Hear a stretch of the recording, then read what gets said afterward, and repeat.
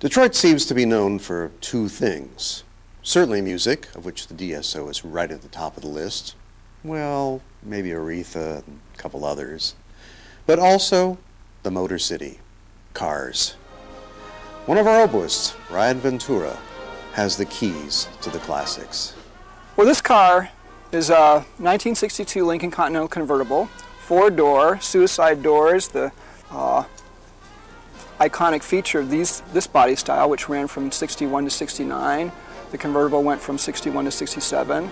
And then right over my shoulder is the matching 1962 Lincoln Continental sedan, four-door sedan. The unusual thing about these cars is that the color, it's called velvet turquoise, an extremely rare color. And to end up with matching set of sedan and convertible is extremely rare. I've been to a number of Lincoln meets and car shows, and I've never seen another matched pair of Lincolns like this. And then the last car that I have, which was actually the first one that I bought, is a 1971 Lincoln Continental Mark III. The Mark III was built on the platform, the frame of the four-door Thunderbird. When I was a kid, I also had a 1969 four-door Thunderbird, and couldn't afford a Mark III as a kid, but I could afford a high-mileage four-door T-Bird. The Continental Mark III that I have is very similar to the Thunderbird that I had as a child or as a young adult. It has the same color interior, it has the same features, the same options, just a little bit more impressive with that Rolls-Royce style grille. Well, I've played in 4 orchestras in my career, and Detroit certainly is the highlight. I've always been interested in cars, and being in a great symphony like the Detroit Symphony, which is also the motor capital of the world, was basically a dream come true for me. Always been interested more in Ford products, Ford, Lincoln, and Mercury, and it's really the best of both worlds being here. When I got this job, it gave me the means to start to indulge myself a little bit with this car collection.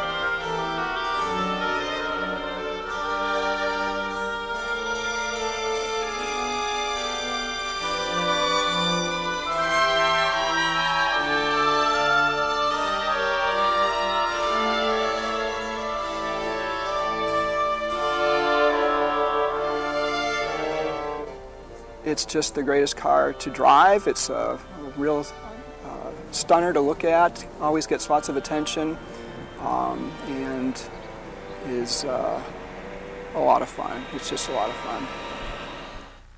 And the 61 Continental, which was the beginning of this body year, was a total break from the styling excesses of the 50s with the big tail fins and all the excess chrome.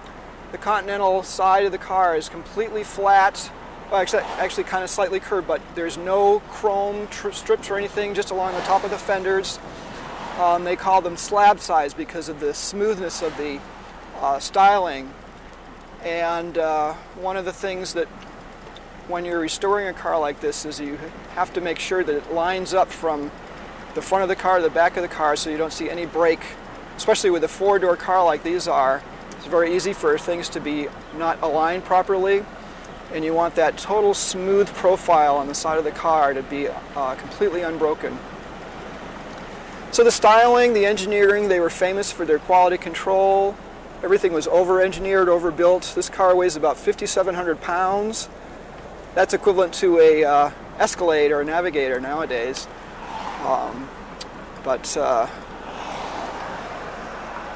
It's the complete package, really, of the entire design, the design concepts, and the quality. And then once I had my own car back in the 70s, the driving of it is, you can't beat it. Absolutely the greatest cars to drive.